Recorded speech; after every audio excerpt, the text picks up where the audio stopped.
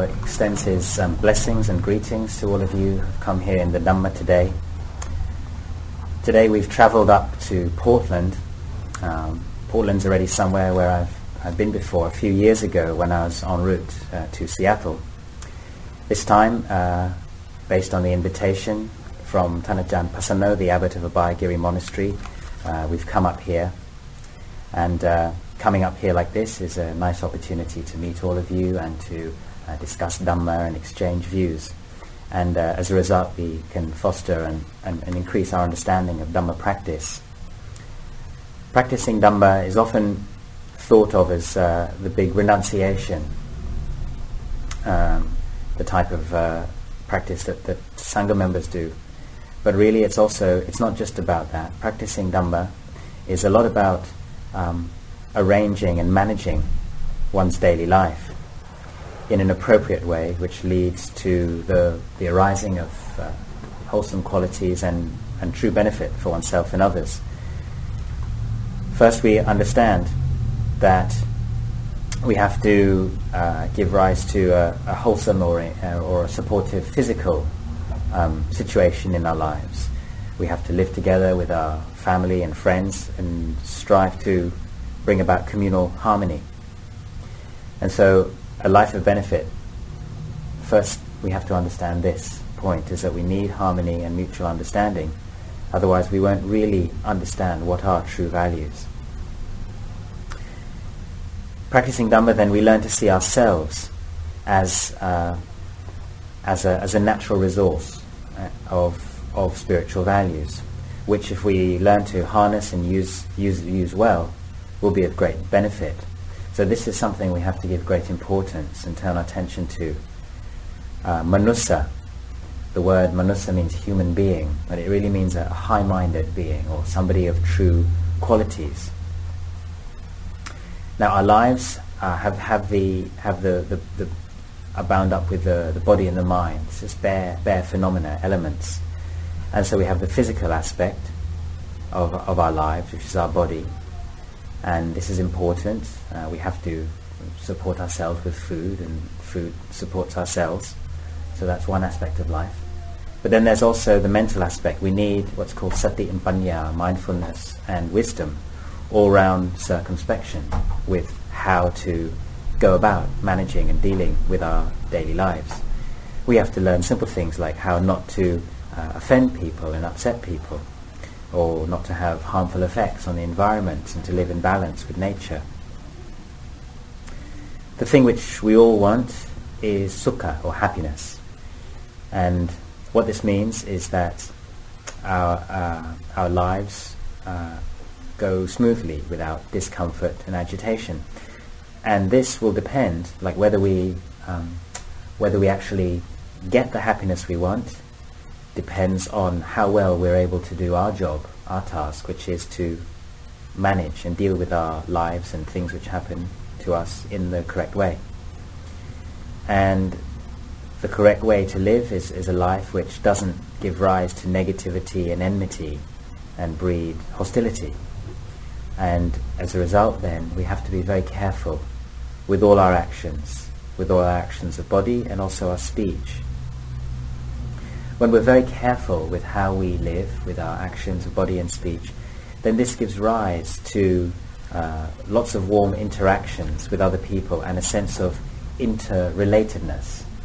In the world we think of relatives as people who are our family members, who share our blood ties, or even you could even talk about blood groups. People of the same, we have various blood groups, O, A, and etc. But really, in time we learn to see that we're all related in the sense that we all share this common experience of life, what it means to be a human being. And when we see that every single human being of ours is our relative in that sense, that we all share the same common experience, then we become much more respectful and cautious, and we have a sense of concern with how we deal with other people. We don't go around criticizing other people. And we seek to nurture support and warmth towards others. So this is one way to use this natural resource of our own humanity, or this human birth that we have. the Buddha always emphasized that Dhamma practice is about not giving rise to danger or harm to oneself and to others, and supporting others. So all of you coming here today, this is an act of mutual support. You're supporting your fellow human beings through this act of giving. And giving is what holds people together in life. All of us here have received so much from others in our lives, particularly starting with those people which the Buddha said are very hard to find in the world. People who give you without wanting anything back. And for all of us, our primary givers or caregivers are our mother and father, who right from the day we were born sacrificed everything for us, usually with great loving kindness, metta. So we see that metta, loving kindness, is a fundamental principle of being a human being, because it's it arises naturally from mothers and fathers. And when we have metta and develop it, we become very careful with everything we do, with our speech. We're careful not to speak negatively or critically or from a place of heat and agitation or anger. But instead, we always try and speak from a place of love and care and loving kindness. And as a result, everyone benefits, because none of us can live alone. We all depend on each other. The adults depend on the children, or the old people on the young. The strong and the weak, the wise and the foolish, all live in mutual interdependence. And so we all have to learn to help and respect each other. And this kind of wholesome activity, anything that's wholesome, we call it punya. Punya is usually translated as merit, but it really means any activity which is spiritually enriching or enriches one's quality of life. The external acts of body and speech which lead to friendship, this is one way of seeing or of knowing this person has the Dhamma or lives with the Dhamma in their minds. So managing our lives as true human beings or high-minded beings needs sati sampajanya, mindfulness, clear comprehension and wisdom, rather than thinking and acting based on our moods and desires or our prejudices and criticisms. This kind of way of responding to life is a very narrow way. And somebody who does speak and act based on their moods and desires, negativities, the Buddha called a manussa tirajana. That means an animal-like person, or an animal-like human, i.e. not quite living up to the capacity of our humanness. A life which is well led we can call beautiful, and beautiful means pure and clean. This leads to peace of mind and coolness. It's not at all dangerous or negativity. And these kind of qualities, one of virtue and purity, these are respected and held up universally as noble. And anyone who is virtuous will be a refuge to others, in just the same way that we need to take refuge, or we need to use this earth's surface for our lives. Whenever we walk, we sit, we stand, lying down, we're always taking refuge or using the earth's surface. One who is pure and good in conduct, other people will take refuge in them and share in their qualities. So we need to learn to see the value of this natural resource that we all have within us. The goodness that we're striving for lies within us. Our humanness is within us. It doesn't lie anywhere else. When our body becomes overheated or heats up more than its usual level, we call this a fever. And it's the same with the mind. Whenever the mind is out of balance, then we feel unwell or ill at ease. It's like we feel hot and bothered. Sometimes the external environment plays a role. One feels confused, anxious, or it can be because of our environment we're getting intoxicated or lost. We lose ourselves, heedless, seeking delight in this and that. And as a result, our mind isn't balanced and what we call in its normal state of balance. And so in life, tension and agitation, these things arise from different types of incorrect ways of practicing or not correctly leading one's life. For example, with regard our use of time.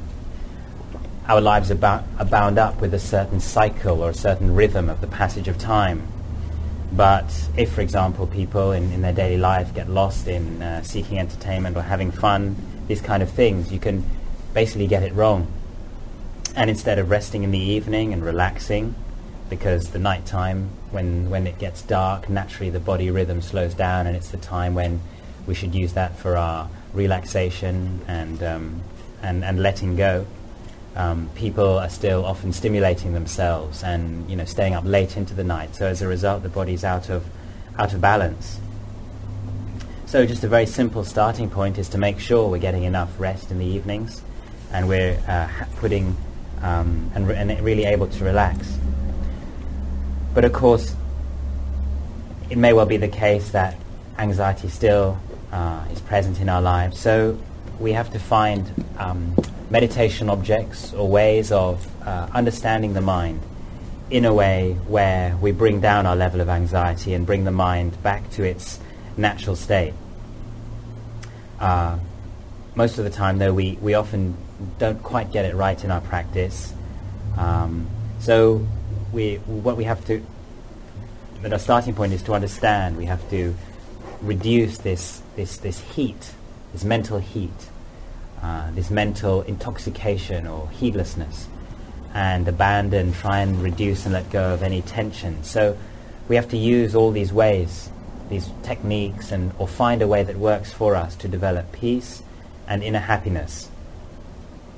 The first thing is to become aware of our mind and begin to bring it back to its natural state of ease.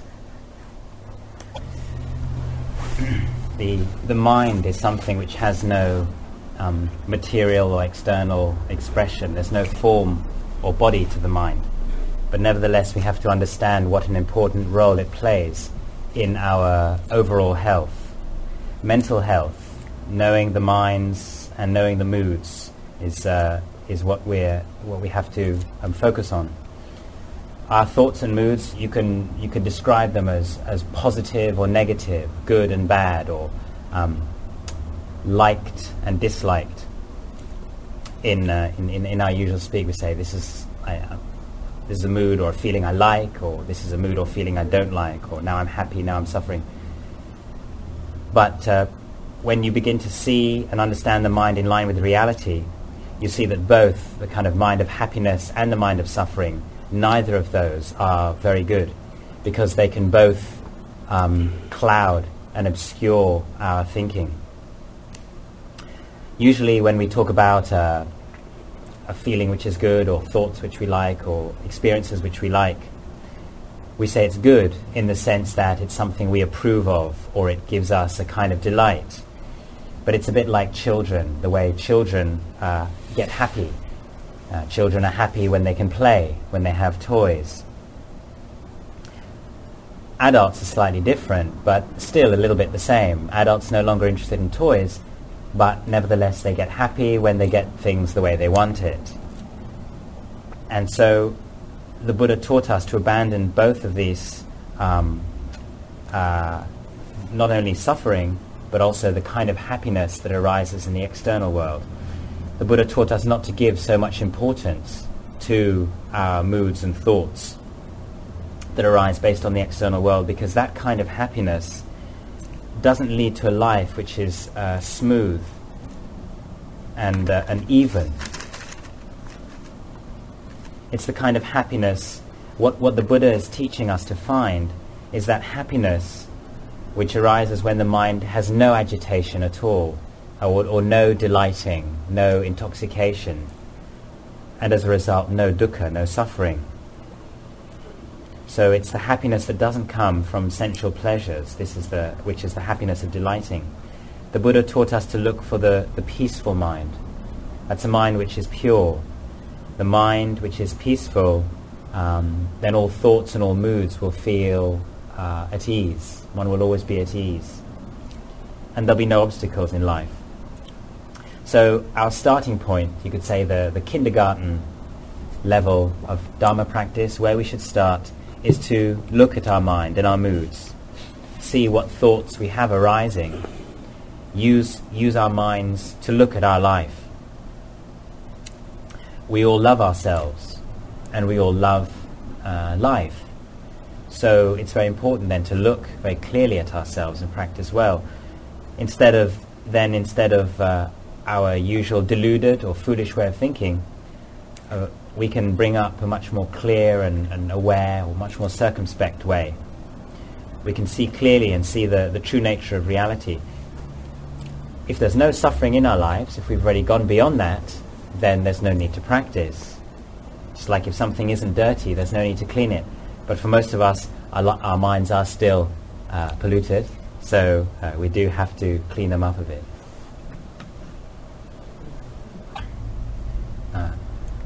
Our desires, or desire, is something which we have to learn to relate to. We have to adapt and relate to skillfully, so that we're able to bring our mind much more into the present moment, rather than constantly running out into the future and letting the mind drift back into the past.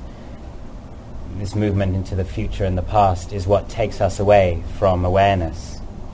The most valuable state we have, or the most valuable state of mind, is the mind which is grounded in the present moment. Then we experience the present as the cause and the present as the immediate result in our life. One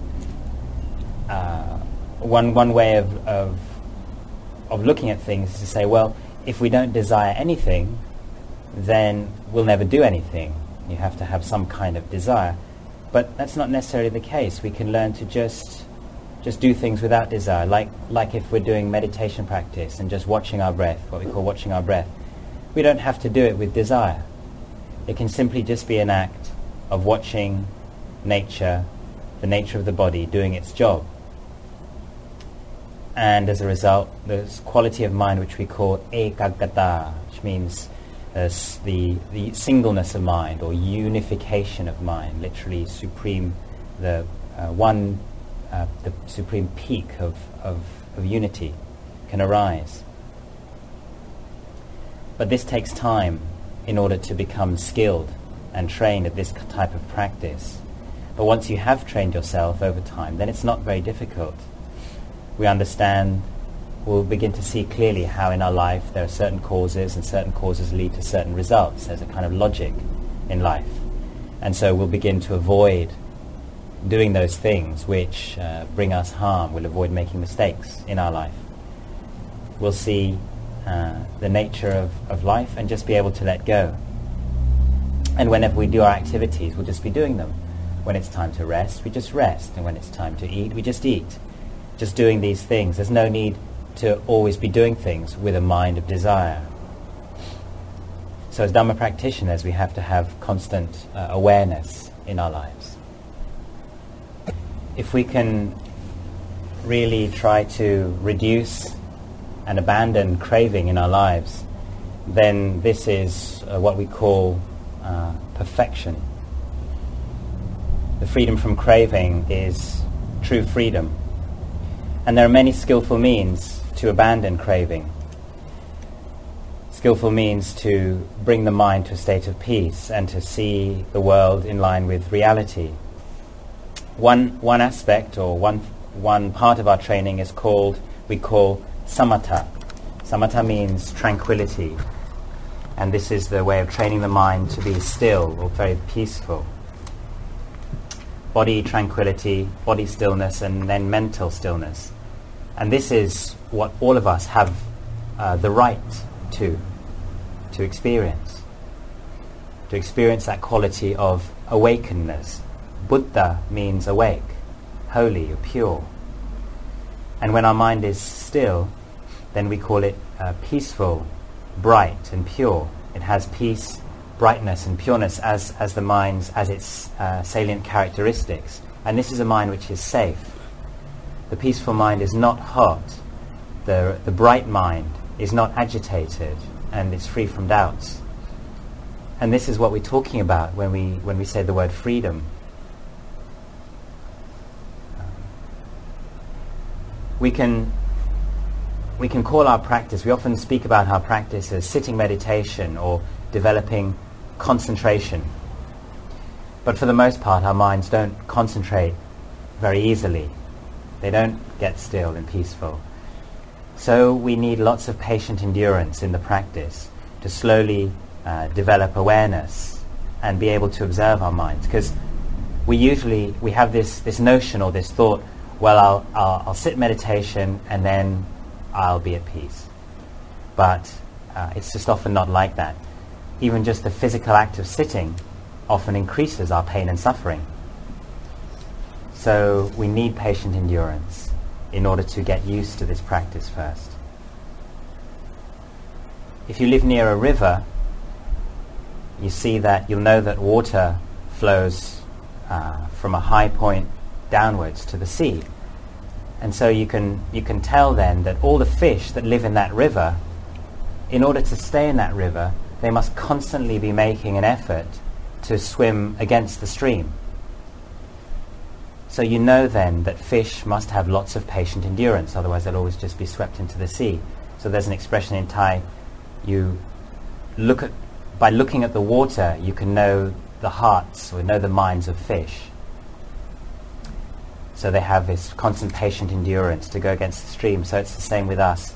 We have to have this constant and enduring effort. We have to continually look at ourselves, but not with our eyes, not with our physical eyes, but with mindfulness.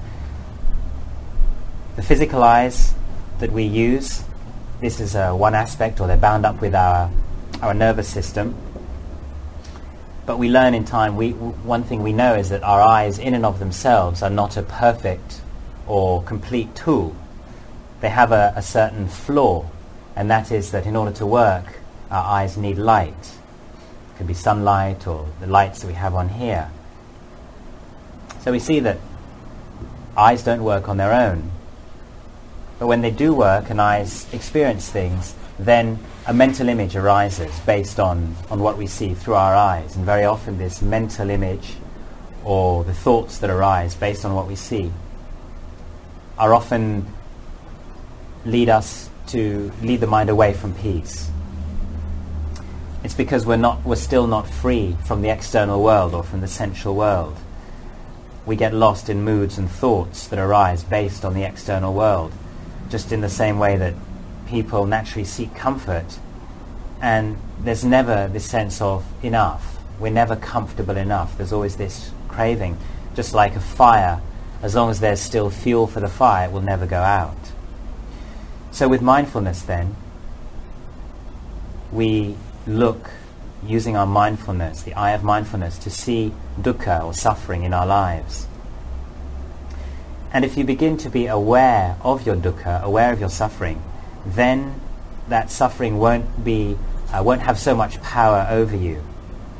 You'll see that dukkha or suffering is actually very much bound up with maya, which means illusion. And the mind which is bound up or tricked by illusion is a mind which is not yet come to fruition or wholeness. When you do see one's experience is very much bound up with delusion, then the illusion fades.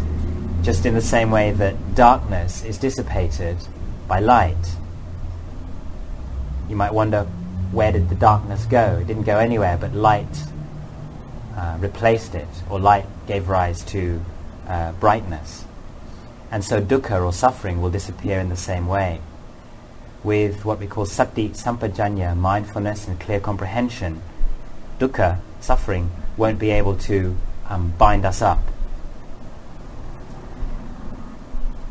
And because our mind increases in its strength, we increase in our clarity of vision. As a result, then we won't lose heart in our Dhamma practice. We'll be like water, which naturally, according to the laws of nature, must flow constantly downwards. In the same way, will gradually flow towards our goal in practice, which is that freedom or aloofness from sensuality or the external sense realm and all kind of worldliness or the worldly dhammas. But what we do need in practice is lots of patient endurance.